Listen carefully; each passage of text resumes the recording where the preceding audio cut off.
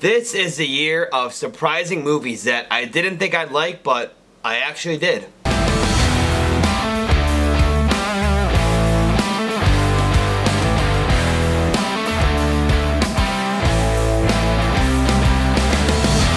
So recently I went out to see the brand new film Bottoms, the brand new comedy of 2023 by director Emma Seligman, who this is my first movie I've seen by her, but I know that a few years back she directed a film called Shiva Baby. So if you guys recommend that one, let me know. I'm all open to checking it out. She has my attention so far. It starred Rachel Sennott, who I know from Bodies, Bodies, Bodies, which was a surprise hit for me last year as well.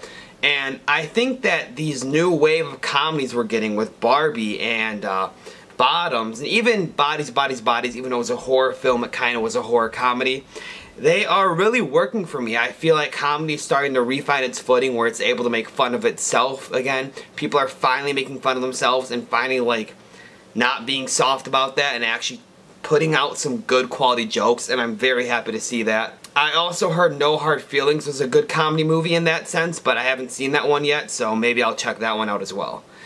So yeah, the cast, Rachel Sennott, obviously I said I'm a fan of her. That was great. The other girl, Edebiri, I believe her name is. I'm very sorry if I got that wrong. This is my first time seeing her in a film. She did an excellent job.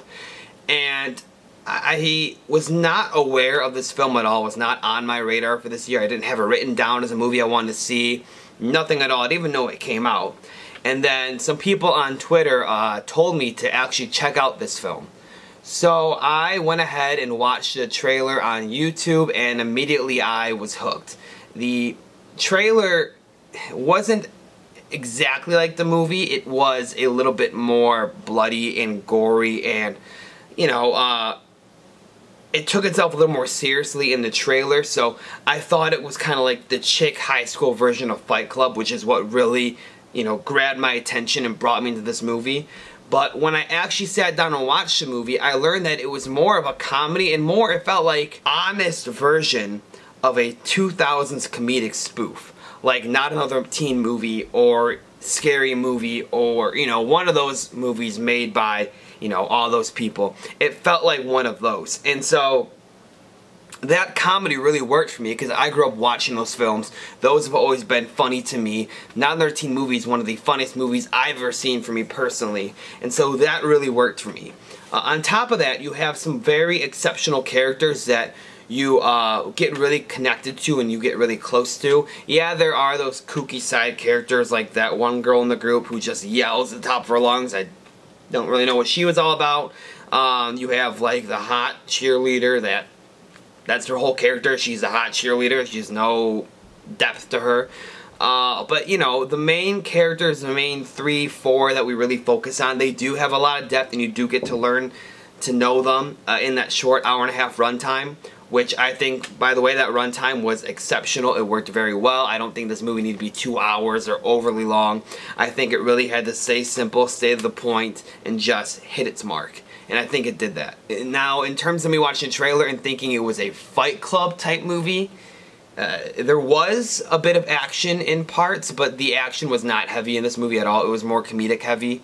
Yeah, there were these Fight Club scenes and sequences that did get a little brutal and did get a little gory, and it kind of was shocking, but it was kind of fun and refreshing at the same time in this film.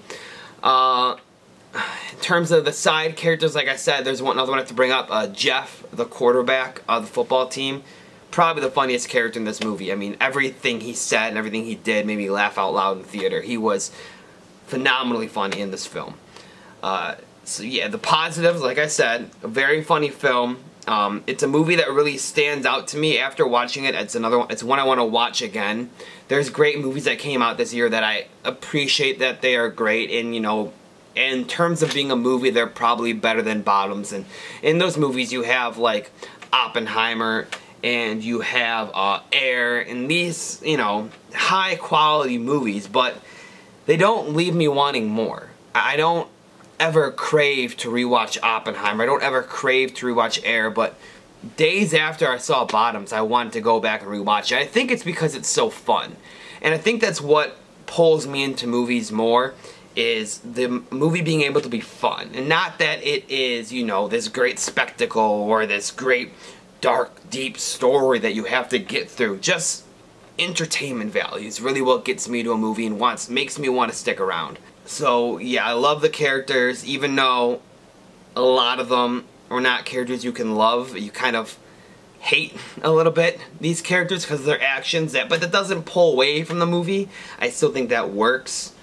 So, I mean, yeah, that's getting to my negatives. The one small negative is that, you know, these characters, they're not people you love. You kind of hate them. You kind of hate the way they do things, except for Marshawn Lynch. Amazing character. I mean, he was phenomenal. I loved him as a teacher. I think he needs to do more acting roles. That's the first movie I've seen of him. I'm pretty sure he's done more, but I want to see him in more, because that was really cool to see. The beginning, you know, we're just introduced to the characters. The middle, they form this fight club and you figure out what their intentions are. The end, you know, it's like a classic 2000s comedy. They have the fall apart, they have the come back together, and then the big climatic, insane ending. It works. It works. It shouldn't work, but it works. And so, surprising myself, I'm going to give Bottoms 7.5 to 8 out of 10, somewhere in that range. I'm not sure exactly. It's hard for me to rate this movie, but it was very entertaining. I mean, in terms of entertainment value, top tier movie of the year, and I'm surprised I'm saying that. I also feel Barbie was a top tier entertainment value movie this year. I'm surprised I'm saying that. Those are two movies that I expected me personally to go in and just think they were annoying or, you know, not my thing, but they both worked for me. They both were fun. So, hey, the new wave of comedies, maybe it's working. Maybe we're going to get some comedy classics coming soon. I can't wait for that. So, yeah, 7.5 to 8 out of 10. Definitely a movie I'd rewatch. A movie that I think all of you should check out, you know, with the strike going on and all these issues we have in Hollywood. Go check it out in the theaters if you can. If you have to wait for streaming, that's fine, but I do recommend you check out this film. It's a big surprise of the year. So thank you all so much for watching my video. I hope you enjoyed. If you liked this video and you want to see more videos like this, I'm doing many other things, so stick around. Like this video, subscribe to my channel, turn on that bell, get notified. A lot of cool stuff coming. I'm sure you'll like it. Thank you so much. I hope you have a great day.